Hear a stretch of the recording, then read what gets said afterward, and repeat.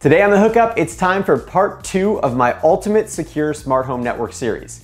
In part 1, I walked you through hardware selection using UniFi equipment, and in today's video, I'm going to show you how to get your network set up using cybersecurity best practices, including VLANs, wireless networks, and firewall rules, as well as explaining all the advanced options in the UniFi 6.0 controller. In part 3, I'll finish it up with wireless signal optimization, port security, intrusion prevention, and VPNs. This turned out to be the longest video that I've ever made, and if you watch the whole thing, I guarantee you'll learn something new. But I've also got timestamps and chapter markers down in the description if you're interested in one specific topic.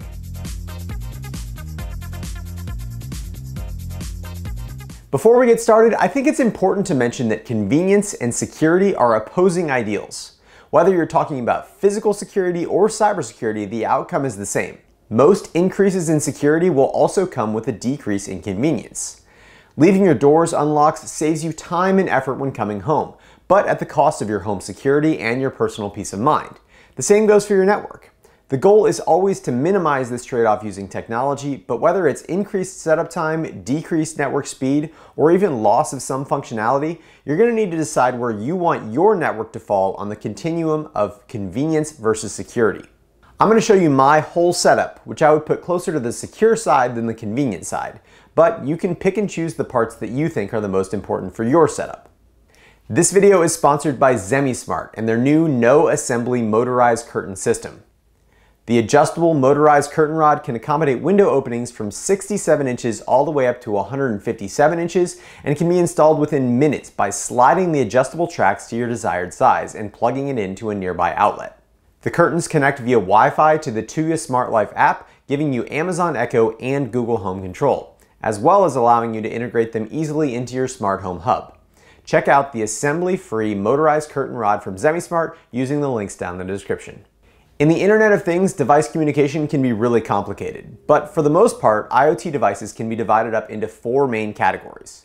Devices that need to communicate with a cloud service outside your network, devices that only communicate inside your local network, devices that need to talk to a cloud service and devices on your local network, and last, devices that don't need any outbound communication at all and should only speak when spoken to. For example, my Sense energy monitor collects data about the electrical usage in my house and it sends that data to the cloud. When I open up the app on my phone, I'm not actually talking to the device in my house, I'm communicating with the cloud as a middleman. Similarly, when I use that energy data in my home automation platform, the energy monitor doesn't talk to the hub despite the fact that they're only 20 feet away from each other. Instead, they use the cloud as an intermediate. This means that my Sense energy monitor falls into the IoT class, which should be allowed to communicate with the internet, but blocked from all local communication. My Amazon Echo devices are very similar in that they're communicating with the Amazon cloud 99% of the time. But they do need to talk to each other in order to synchronize multi-room audio. And they need to talk to my Home Assistant server in order to process Alexa local devices in Node-RED. So even though they're in the IoT class, I'm also going to need to set up additional custom rules to allow them to communicate with one another and with my Home Assistant server. As a general rule of thumb, I try to avoid cloud devices and choose local control whenever possible. But anything that utilizes a service, be it Netflix, Disney+, or even the Amazon cloud, unfortunately can't operate 100% locally. And that brings me to my next device class, which is all the locally controlled devices on my network. This includes all of the smart switches that I've flashed with custom Tasmota firmware and my Shellys, which have local control options on their own. These devices don't need any internet access and only need to communicate with my home automation server. I call these things my network of things, or NOT, because they only need to communicate within the local network. Similar to the IoT network, they don't really need to communicate with each other either, so I can block all of their traffic except for communication to my Home Assistant server. If you're not sure whether your device should be on your IoT or your NOT, you can just unplug your internet connection and see if it still works. If it does, it's NOT. If not, IoT. Next are devices that should be able to access anything on the network. Cybersecurity best practices actually says that this device class shouldn't exist, and that if a device needs this kind of access, it should be temporarily elevated to a higher privilege to complete a task, and then returned back down to a lower privilege state. However, as I mentioned, in an effort to increase convenience, I keep all of my family's phones, computers, and tablets on this main untagged VLAN. But a little later, we'll talk about how security features like intrusion prevention systems may help mitigate some of the possible vulnerabilities in these devices. Another questionable decision that I've made on my network for practical reasons is to put all of my completely untrusted devices onto my main untagged VLAN. Here, I'm specifically talking about security cameras, which are ironically one of the most insecure devices from a cybersecurity standpoint. The way that a security camera works is that each one has a little video server running on the camera itself. If a device like an NVR wants to view that feed, it contacts the camera and it initiates the stream. There's no reason for a device outside my network to initiate a camera stream, and no reason for the camera itself to initiate that connection with another device. So I can block 100% of their outbound traffic via firewall rules without affecting their functionality at all. The reason for putting them on the same untagged VLAN as the server is that it really reduces the strain on the router to not have to pass 11 5 to 8 megapixel video streams across VLANs from each camera to the NVR. Now, just having them on the untagged VLAN doesn't represent any security flaw, since they're going to have a corresponding firewall rule. The real problem is that it represents poor network port security. An easy way to get full, unlimited access to my network would be to tear one of my security cameras off the wall, unplug the Ethernet cable, and then plug it into your device. Because the security camera group is defined by their IP address, which is ultimately assigned by their MAC address, a new device would just pull a fresh IP and then therefore not be bound by the camera firewall rule. Thankfully, there is more than one way to secure a network, so we're going to deal with this issue using port restrictions later on. Now that we've talked through the theory behind the network architecture, let's see how to actually implement these policies in the new UniFi 6.0 controller interface and dashboard. The first thing that I did on my UniFi Dream Machine Pro was to set up a local admin account and disable cloud access. To do this, click on Users from the UDM local portal, then either make a new super admin local user or add local credentials to your cloud account. If you want, you can also completely disable cloud access to your UniFi controller by going to Settings, then Advanced, and then toggle the remote access switch to off. It's unfortunately still not possible to do the initial activation and setup of the UDM Pro without a Ubiquiti account, but at least you can move back to local control once it's installed. After you've logged into your UDM with your new local credentials, click on the Network button, and if you're on controllers version 6.0, your dashboard should look something like this. If not, you can go to Settings, User Interfaces, and then toggle the New Dashboard and New Settings switches. You can try out new clients as well, but I personally don't like it since it's missing important information like which access point each device is connected to. For the time being, you can still easily toggle between the new and old settings menus if you can't find the setting you need in the new menus. The first thing that we need to set up are the networks, and we're going to start with those 3 different virtual networks within our single physical network. To set these up, go to Networks and click on Add New Network. My first network will be my IoT network, and after adding the name, you'll see that all the other important settings are now in the Advanced tab. My IoT network is going to be assigned to VLAN 20, and it isn't associated with a domain name. The next option in the list is for device isolation, which sounds great and exactly what we would want for our IoT network. However, I'm not going to use it because even though this likely turns on some internal firewall rule, that firewall rule doesn't show up in the interface anywhere, so it's impossible to allow exceptions properly since we don't know whether the rule is being applied at the beginning or the end of the chain. The next option is IGMP snooping, which is a feature that specifically applies to multicast communications. To understand the different types of network traffic, let's use Twitter as a model. On Twitter, you can send private messages to a single other Twitter user, and they can respond in that direct channel. In networking, we would call this unicast. Another way that you can interact with people is to follow them, and then they can send out tweets that will go to all of their followers.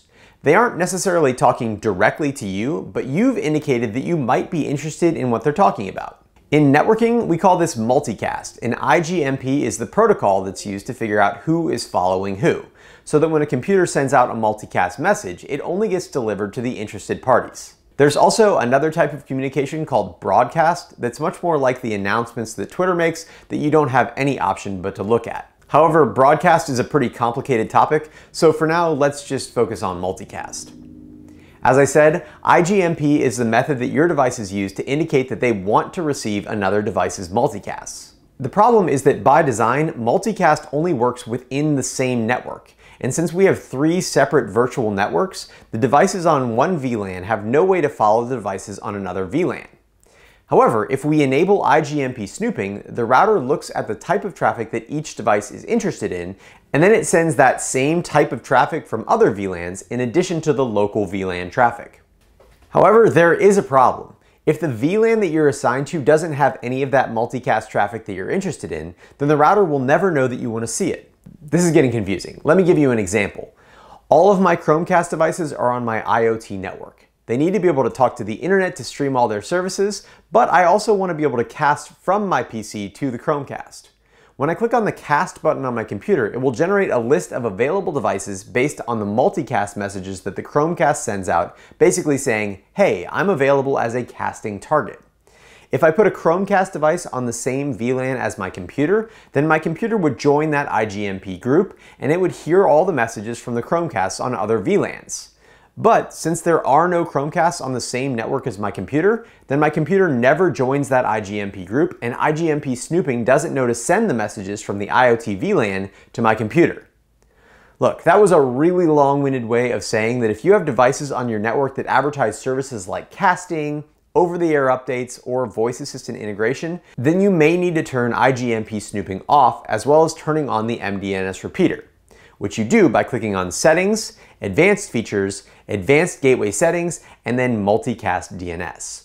Next, you'll need to set up a subnet for your VLAN.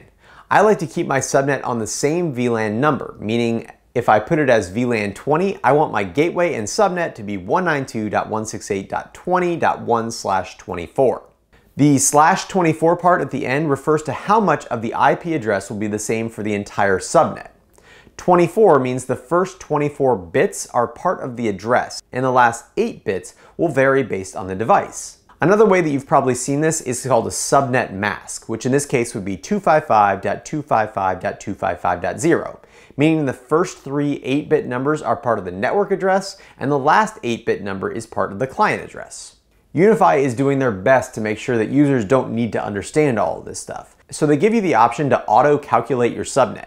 They also give you the option to auto-scale the size of your network as needed, which I think is really strange, and I can't think of any reason why you'd want to do this.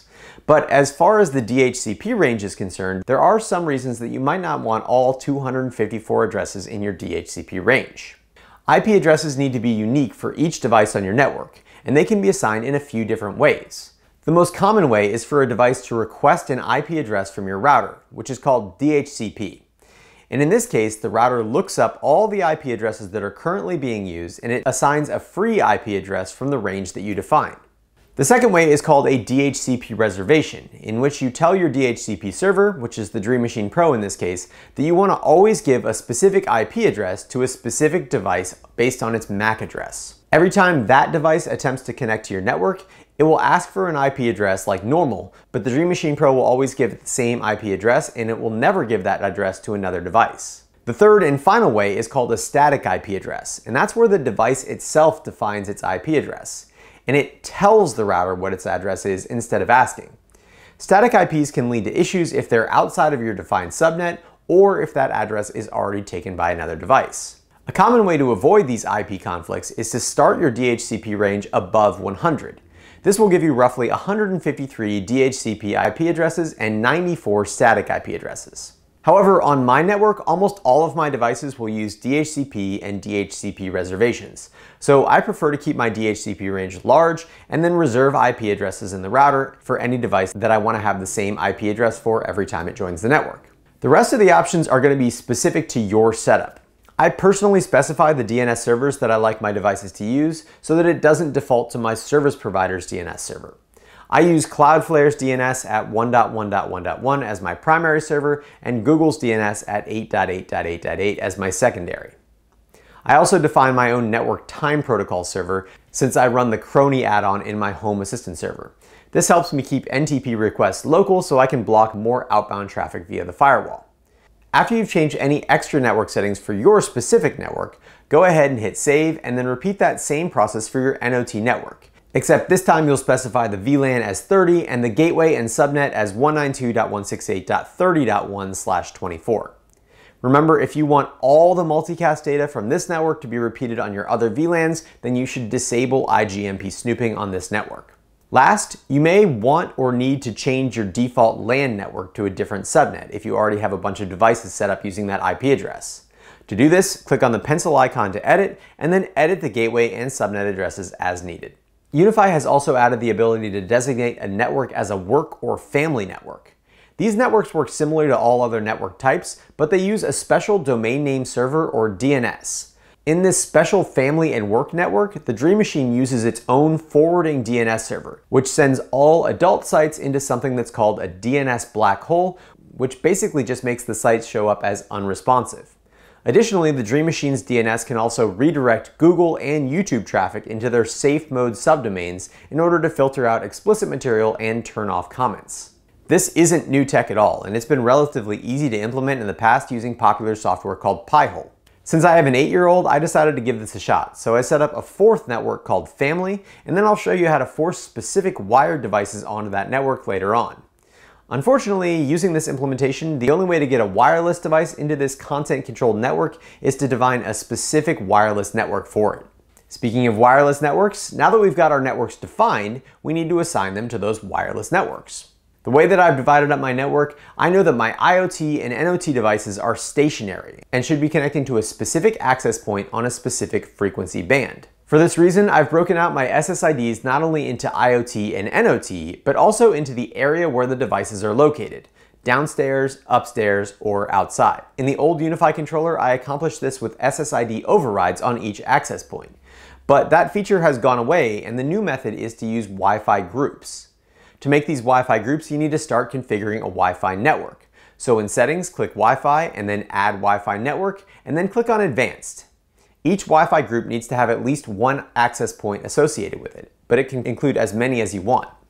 I'll make a group for upstairs, downstairs, and outside that contain only a single access point, and then there's also a group that contains all the access points for my roaming devices. For each wireless network, I'll use the same base name, in this case Tate IoT or Tate NOT, and then I'll use an underscore followed by its location. For instance, my outside NOT network is called Tate NOT underscore outside, and I'll assign that specifically to the NOT network and to my outside access point group. It's also helpful to disable any unused radios for these networks. For instance, I know that my outside NOT group only contains 2.4 GHz devices, so there's no reason to broadcast this SSID on the 5 GHz channel. Disabling unused SSIDs will help reduce interference and decrease the number of beacon messages being sent out by each access point. Next are the advanced features. If I have one main gripe with UniFi, it's that a lot of their options are vague and require a decent amount of digging to figure out what they actually do. And even then, sometimes there's no official documentation for them. A general rule of thumb for any advanced feature is to turn it on and see if any of your devices respond negatively. And if they do, turn it back off. That being said, here are some basic explanations of these features and what they do. Unscheduled automatic power save delivery allows devices to tell your access point that they want to save battery. And any data meant for that device in power saving mode will be stored up for a short period of time and then delivered all at once instead of having a constant stream of data to the device. This allows the device to turn off its Wi-Fi radio for a longer period of time, therefore saving battery without missing information or being disconnected from the network. In theory, you should be able to enable this feature without any issue, but your specific devices will need to support UAPSD to see any benefits. And as I said, if you enable it and you see issues with older devices, you can safely turn it off. Next is multicast enhancement, the first of the really cryptic options. From what I can tell, this is just a place to enable IGMP v3, which is how devices join multicast groups, as we discussed before. I have multicast enabled on all of my networks and I've never seen an issue with it. It's oddly disabled by default, but like I said, I've never had an issue.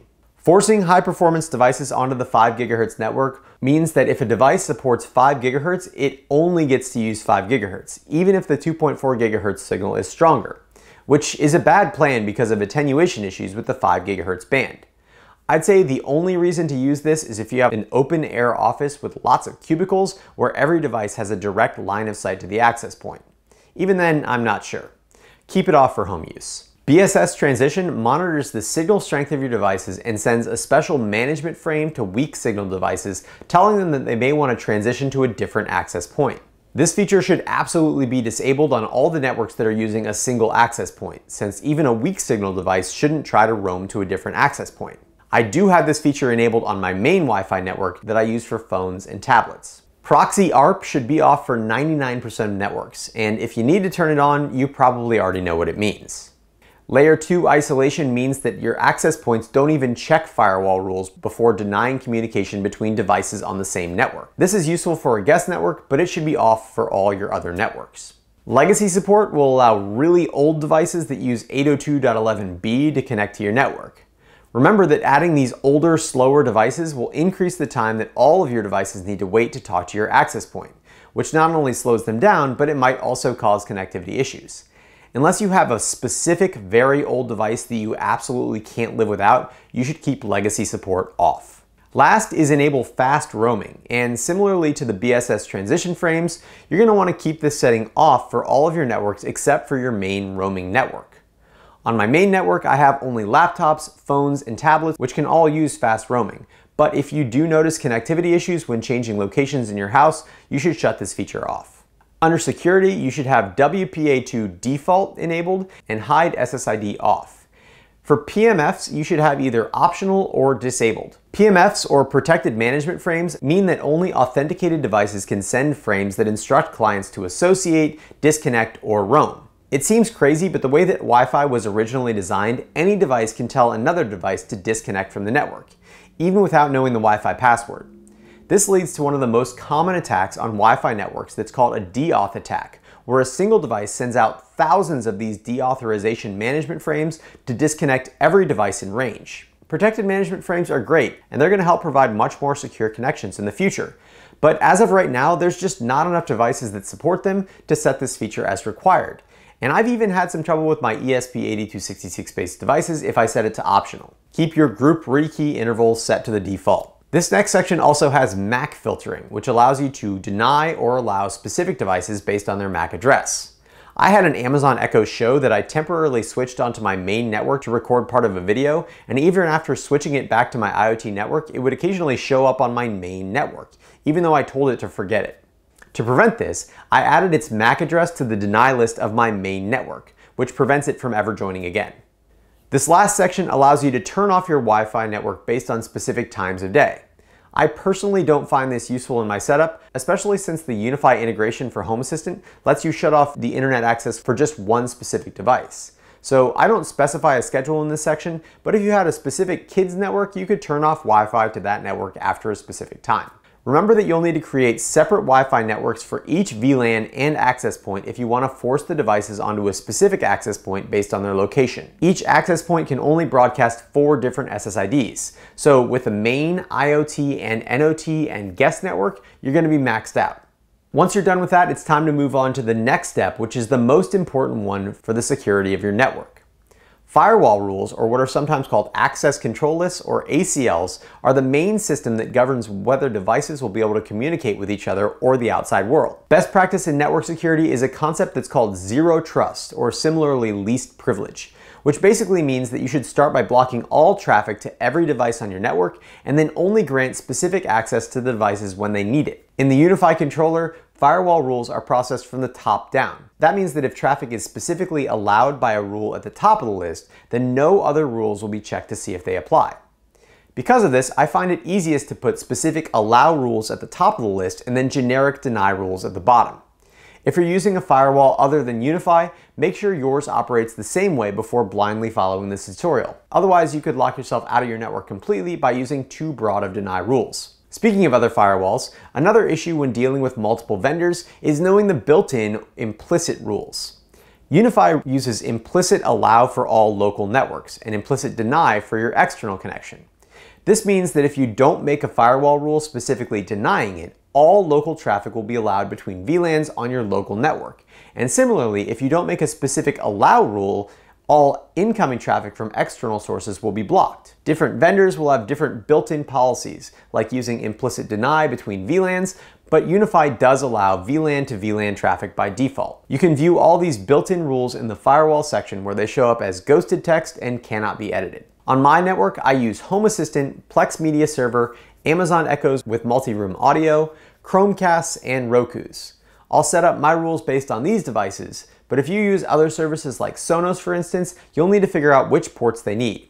And if you use a service that isn't covered in this video and figure out a firewall rule to make them work, go ahead and post it as a comment down below, and not only will I check it for potential security flaws, but I'll favorite it so other people can find and use that rule if they need it. Alright, the first firewall rule that we need to make is one called allow established and related. This means that if device A has permission to talk to device B, then device B will be allowed to answer, even if device B isn't allowed to initiate the conversation on its own. Lots of people commented on my last video that established and related is built into the UniFi firewall. But as you can see, it only exists in the internet in and internet local areas, so that doesn't apply to LAN traffic. To make a LAN-based established and related rule, click on Create New Rule, select LAN in, call it Allow Established and Related, and then apply it before all other rules. You should accept any protocol, and then down at the bottom under Advanced, you'll activate Match State Established and Match State Related, and then hit Apply. A surefire way to cause issues with any device is to block it from getting the correct time. Using incorrect time can make it impossible to use encryption properly and may cause some devices to just stop working entirely. For this reason, I let all of my devices have access to the Network Time Protocol, or NTP, which communicates on port 123. Click on New Rule, then select LAN in. Next, give it a descriptive name. I'm going to call mine Allow All Local to NTP. We want this rule to be applied before all other rules, and we want it to accept traffic that meets a certain criteria. Remember, these are accept rules, so you should make them as specific as you can. I happen to know that the Network Time Protocol uses UDP, so I'll specifically only allow UDP packets. Under source type, I want to use a group of IP addresses, so I'll select the address/port group, and then in IP group, I'll select Create New Group, and I'll create a group called All Local IP Addresses. That group is going to contain all the IP addresses inside of my network, which are 192.168.86.0/24, 30.0/24, 2.0/24, and 20.0/24. After entering all those IP addresses, hit Create New Group, and then make sure it's selected in the dropdown. You can define a single port using the IP address dropdown option, but I like to make groups for everything so that they're more descriptive. Click Create New Group, then name it NTP port and put in port 123. The next rule to configure will allow my IoT devices to communicate with my Home Assistant server. Depending on the type of device you have on your network, you might not need this rule at all. This rule is obviously only necessary if you're using a Home Assistant server, and only if the devices that you're using are listed as local push. If they're listed as local polling, then Home Assistant only needs to be able to communicate with them, which by default it can because it's on the main untagged VLAN, which we're giving unlimited network access to. If your device is listed as cloud polling or cloud push, then the local devices don't need to access the Home Assistant server at all, since they're going to use the cloud as an intermediate. The broadest setup of this rule should be LAN in, applied before, accepting all, from source IoT to destination Home Assistant server. I only have one Home Assistant server, but again, I like to make a group that has just one IP address so the firewall rules are more descriptive. To follow that concept of least privilege, you could make a group of IP addresses that need to use local push instead of using the entire IoT network as the source. The fewer permissions that you give, the more secure your network will be. Remember that anytime you add a device to one of these IP address-based groups, you should also reserve that IP for that device using the UniFi dashboard. This not only ensures that your device will take the same IP each time it connects to the network, but it will also prevent another device from getting that IP address and therefore having more permissions than it should. My next rule is to allow my NOT network to communicate with Home Assistant. In my previous video, I limited this rule to only MQTT traffic, but with all the new integrations and protocols used by Home Assistant for things like Shelly Discovery and WLAD and ESP Home, I'm recommending just giving the NOT network full access to Home Assistant on any port rather than just specific MQTT ports. For this rule, you should choose LAN in, apply before, allow all protocols, and then for the source, it should be the NOT network, and the destination should be your Home Assistant server, port group any. If this rule is too broad for you, you could define more specific groups of devices within your NOT, but for me, all of my NOT devices are communicating with Home Assistant in some way, so this makes sense. My Amazon Echo devices are on the IoT network, which means they can't communicate with any devices locally. However, I figured out that for multi-room audio to work correctly, the Echo devices need to be able to communicate with each other. So I'll make a specific firewall rule called Echo to Echo in the LAN in area. I'll apply it before the other rules, allow all protocols, and then I'll use a source group of my Echo devices and a destination group of my Echo devices. Chromecast devices need some specific ports open for communication, so I'll add a rule called Chromecast, which will be in the LAN in, and I'll apply it before the other rules. I'll allow all protocols with a source of the IP addresses of my Chromecast group and a destination of any device on the network that I want to be able to cast from on these 7 Chromecast specific ports. On my network, all the casting happens from devices on the main untagged VLAN, but if you want to limit which devices you can cast from, you can make a smaller IP address-based group just for casting. Also, a quick note, I've noticed that Chromecast streaming functionality is significantly increased by disabling IGMP snooping on the IoT VLAN like we discussed earlier. My last allow rule is to give my streaming media devices access to my Plex server.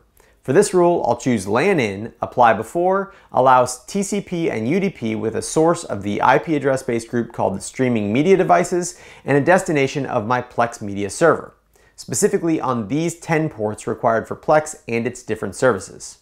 At this point, my firewall is exactly the same as we started, since all I've done is make allow rules, and the UniFi LAN uses implicit allow, meaning all the traffic was allowed anyways. So to secure my network, I'm now going to make those broad deny rules for each network. My IoT devices shouldn't be able to communicate with any devices on my network. So since I already created a group called all local addresses, I can make a new rule called drop IoT from local, choose LAN in, apply after other rules, and then drop all traffic with a source of the IoT network and a destination of all local IP addresses. If I ever need to add an additional VLAN, I just need to remember to add that into the all local IP addresses group.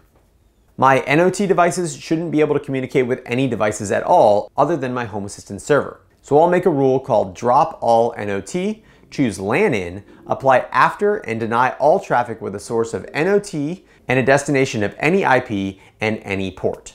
Last, I'll make a similar deny all rule for my security camera group. I'll do LAN in, apply after, drop all traffic with a source of my IP address-based security camera group, where I've reserved their IP addresses via DHCP. And then the destination should be any IP address in any port. As I said before, firewall rules are read from the top down, and it's kind of a sudden death scenario where the first time a packet matches the conditions of a rule, that rule is applied and then no other rules are checked. So each time a packet comes through, it will check to see if it matches any of the specific allow rules, and if not, it will be denied by the generic deny rules. There is a theoretical speed increase to be had by putting rules that apply to the most common types of traffic higher up on the list, but in practice on a home network, there's just no reason to stress about this, as long as the allow rules come before the deny rules. Even though firewall rules are the most important tool for securing your network, there are loads of other features in the Dream Machine Pro that provide additional layers of security. In part 3 of this series, I'll cover intrusion prevention systems, port security, and setting up your own virtual private network to avoid exposing services on your network to the internet.